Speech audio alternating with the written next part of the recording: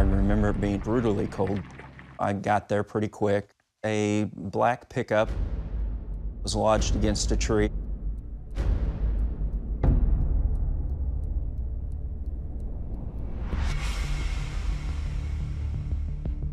We've all got our high-powered flashlights, and we're all on our hands and knees trying to find evidence. At the bottom of the ditch, very hastily covered with some leaves and a stick, there was a body of a young male. There were multiple gunshot wounds.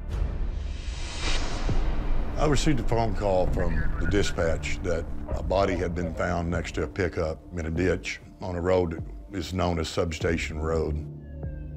On the way, I was hearing radio traffic of a possible suspect could be walking down the road north of that. So I kind of decided to check it out on the way, and I came across an individual walking northbound on the highway. He was wearing a suit with a white shirt with a tie, had a trench coat on, and I found that odd at that time of the morning. I made a quick U-turn in behind him. He spun around. Not knowing whether he had a weapon or not, I drew my weapon and ordered him on the ground. I said, I'm gonna ask you one time, do you have a weapon on you? And he said, no, but I am the guy you're trying to find. I'm the guy that killed the guy on Substation Road.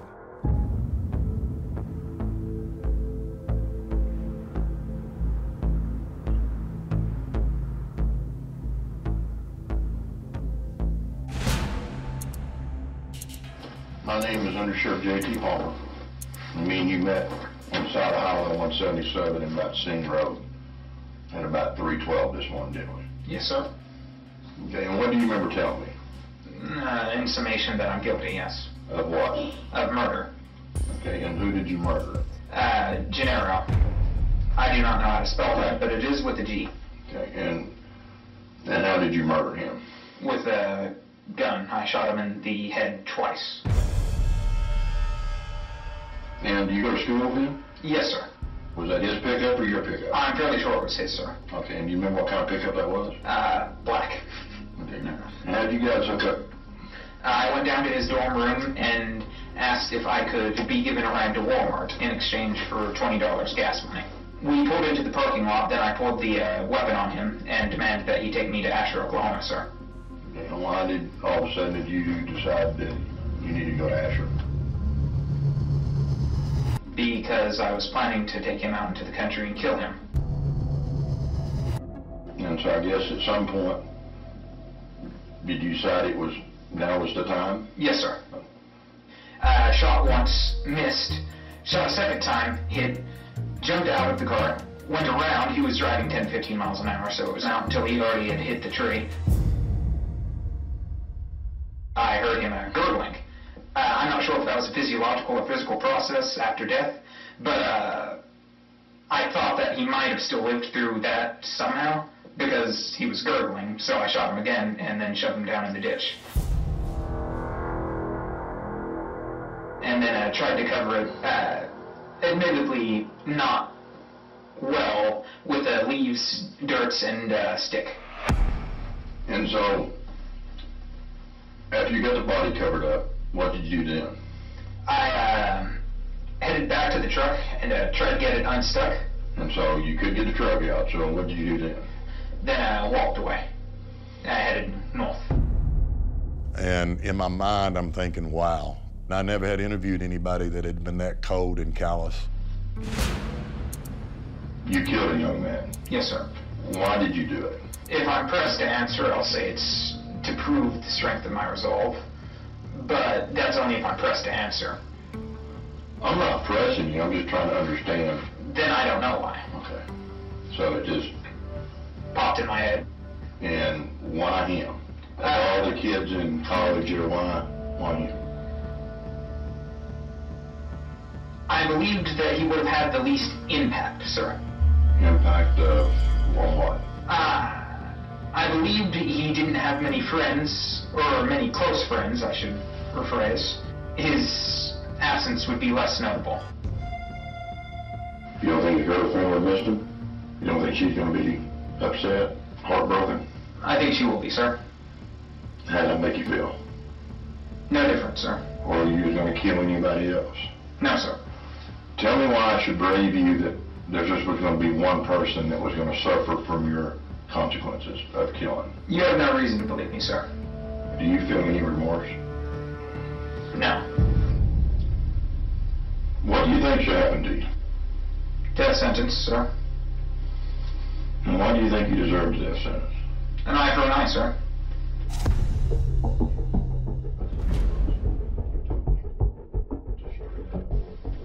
All right. We'll be getting you taken out to the jail here shortly, okay? Yes, sir. I've done a lot of interviews, and I've had them where they're crying and they're upset, they get mad. He didn't. He looked you right in the eye on every question. Probably the only interview that I ever did that the hair kind of stood up on the back of my neck. This is pure evil talking to me.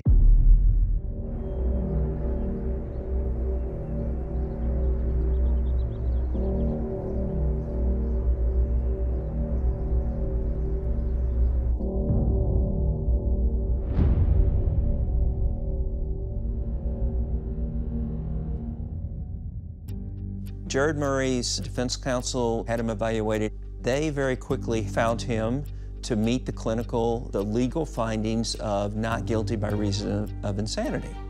Antisocial personality disorder. The characteristics are a flat affect, a lack of empathy, lack of impulse control, and a bunch of other things that fit Gerard Murray to a T. Gerard Murray was going to a secure facility where the high risk, the very dangerous people that are found not guilty by reason of insanity are sent. But 15 years from now, he's going to learn how to play the system. He's a highly intelligent and highly dangerous man. Is there a chance he can be released? Absolutely, he can. I was angry. I was livid. He's not in the place where he should be. He should be in prison. He's had the taste for blood. He got away with it once. And so he would try to do it again. I think that if he ever got out, everybody around him would be in danger because you just don't know what would set him off.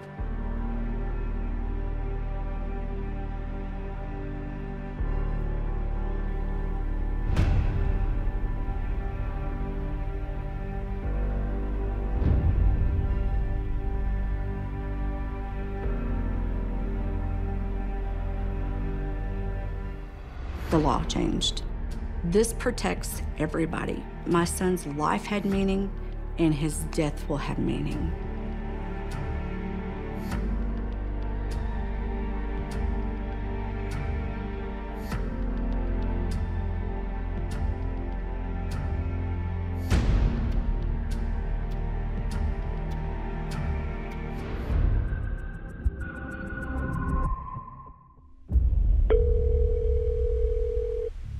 Anderson County 911, where's location emergency? Yes, we are on 85 South. Someone's laying on the side of the road. They've been shot. Is he breathing, honey?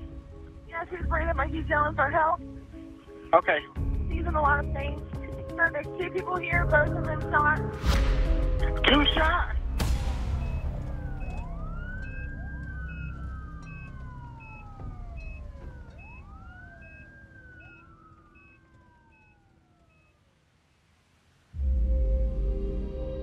Mr. Dobson had severe brain damage from the gunshot wounds, and at the time, the prognosis was very touch and go. Miss Fowler was on life support for a little bit, and she died from her injuries.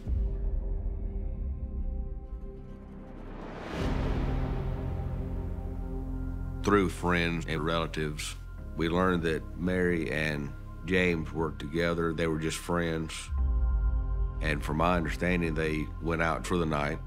As far as where they were going, we still did not know. But we learned that Mr. Dobson had his parents' car, which was a Hyundai. And we learned that this car was missing. We put out a bolo to all the agencies in the close proximity. We knew we had to have that car. And that car eventually would lead us to a suspect.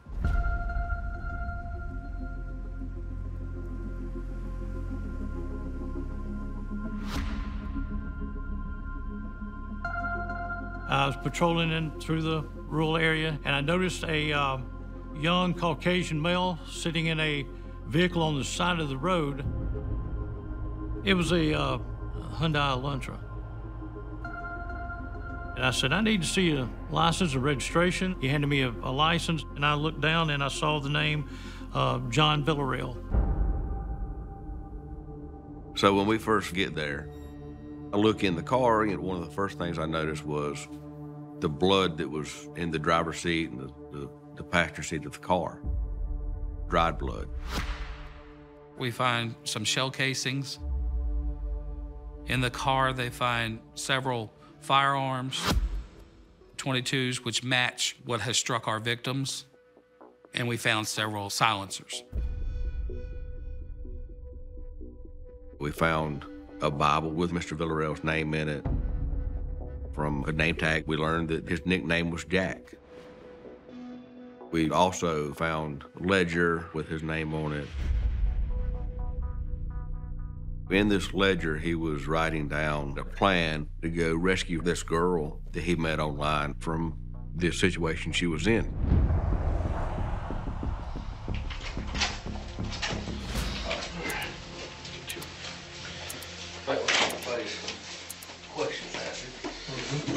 But like I was telling you, since you're sitting here in handcuffs, we're talking to you and all that kind of stuff, I have to read you the rights. Right. Okay. The ultimate goal is to get a confession. You know, we need to get the facts and the story of what happened, what took place inside that car. Well, what's going on? Why are we? I'd like to know. I mean, I want to know what's going on. I don't know what we're even talking about. It doesn't make sense, but the point is that it's the only explanation I have. He was going through that interview just playing oblivious, like he didn't have any idea, didn't know anything about anything. I just wasn't buying it. We know that he's lying to us.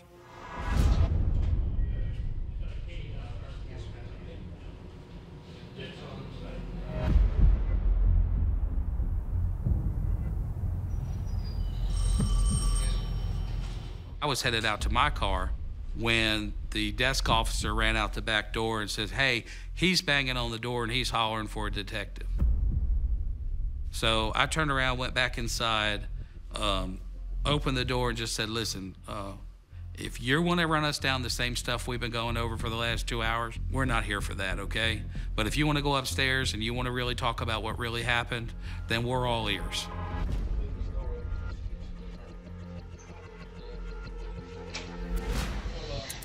All right, are we on audio record? Yes, sir. Good.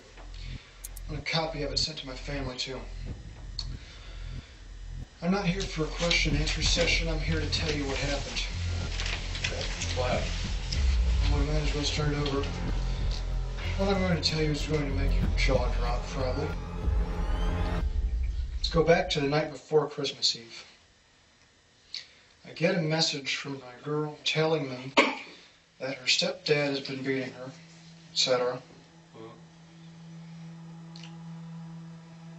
So immediately I jumped and I said, if I could steal a car and come down there right now and get you out of there and get you somewhere safe, I said, would you do it?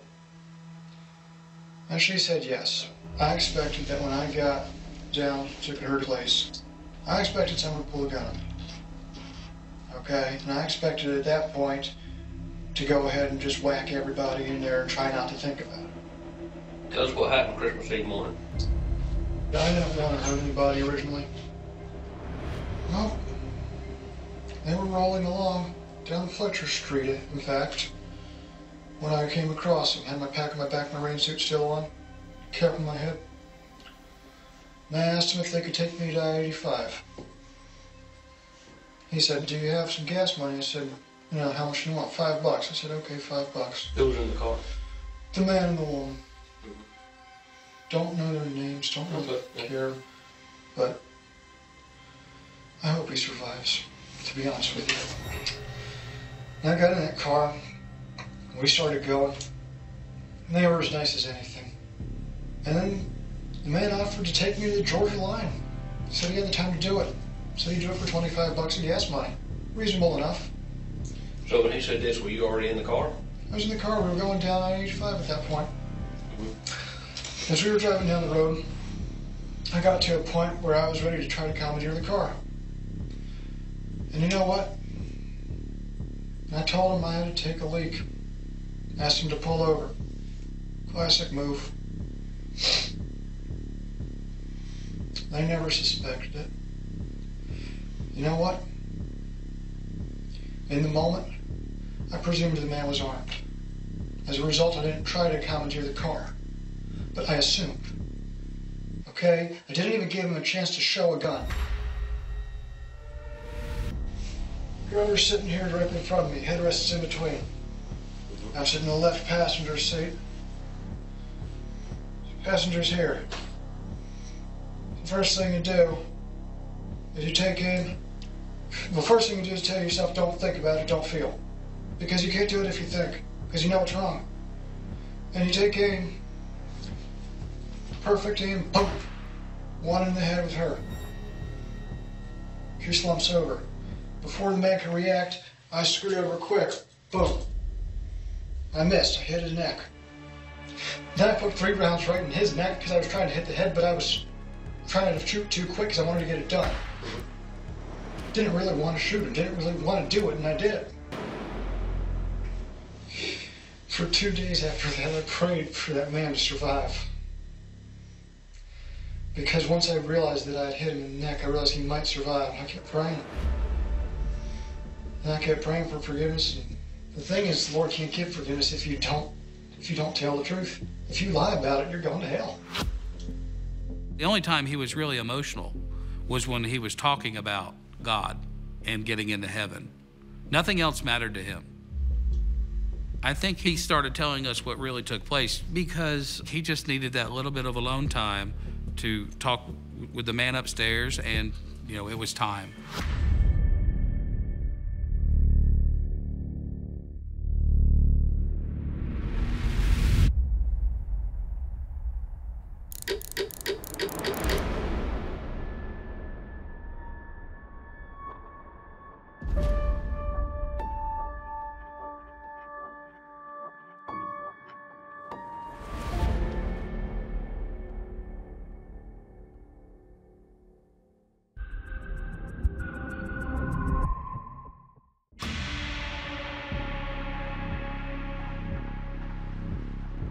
Calling 911, where's your emergency?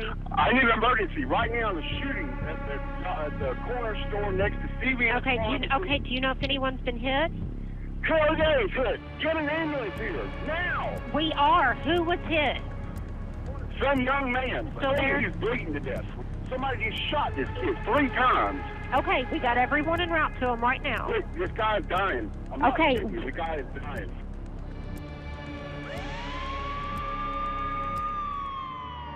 The victim was eventually identified by his identification being found in his wallet as Joseph Edward Ross. He was eventually transported to the hospital where he passed.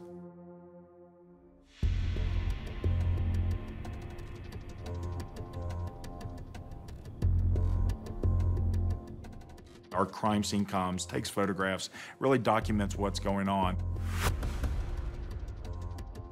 Because there is a lot of activity, crowds start developing. So we start going up to those crowds. Hey, did you see what happened? Did you hear what happened? The witness at the scene observed the victim walking through the parking lot, talking on a phone and arguing. And shortly thereafter, they observed a red Dodge pickup truck pull into the parking lot.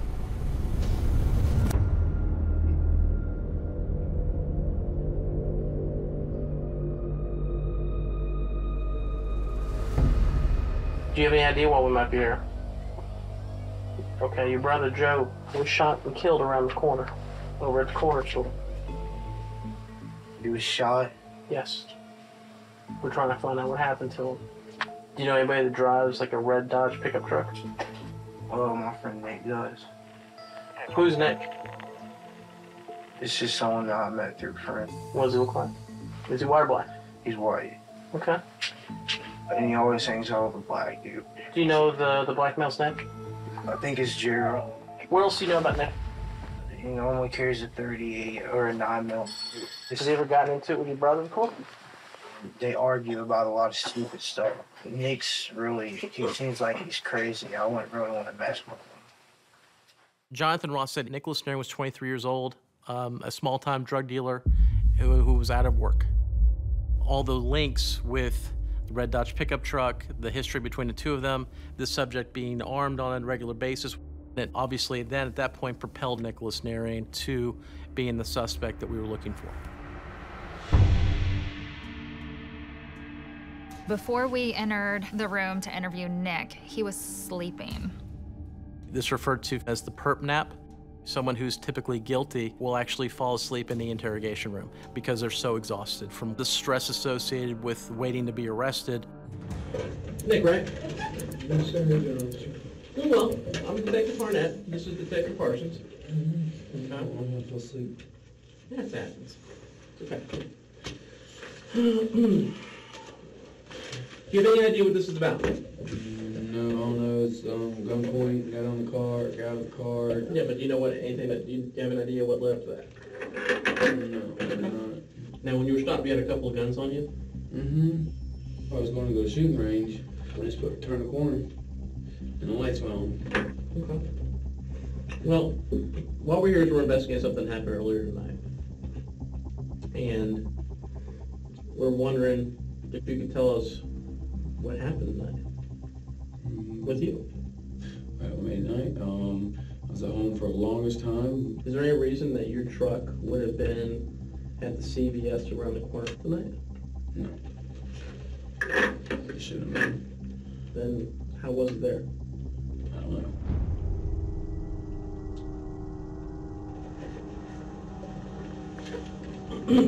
The reason that it was there is because something happened there. Okay?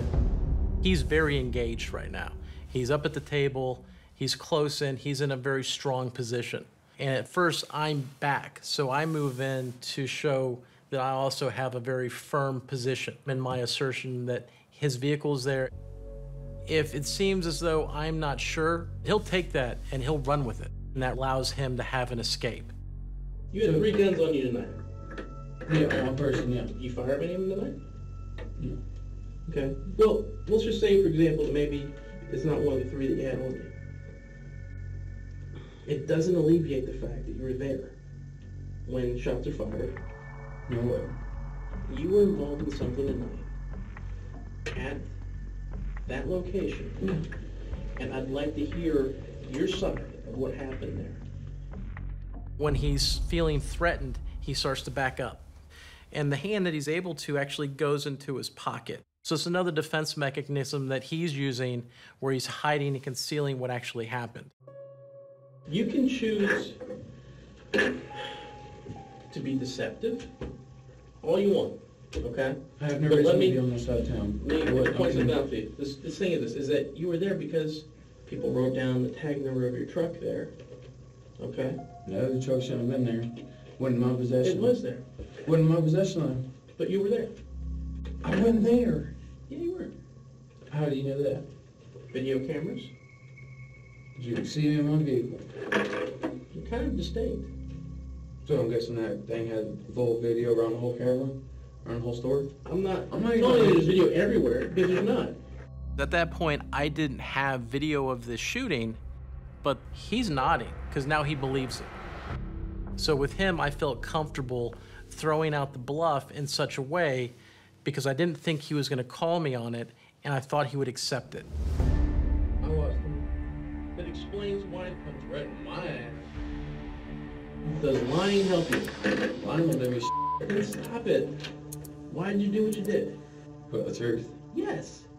Motherfucker's a okay? That's straight up honesty. Motherfucker's a okay? He deserved it. He reached for nothing. I shot the motherfucker's face. He made a noise and I shot him. No mind, that's it. His true face comes out, and it comes out in grand fashion. We were speechless. He just didn't care. It was pure evil. They're like, damn consequences be need to do this. Yeah, you right. I up because I used my truck and the camera. From the very beginning of this investigation, it was a whodunit. And within hours, we had the suspect in custody, we had a confession, we had him charged, and he was on his way to jail.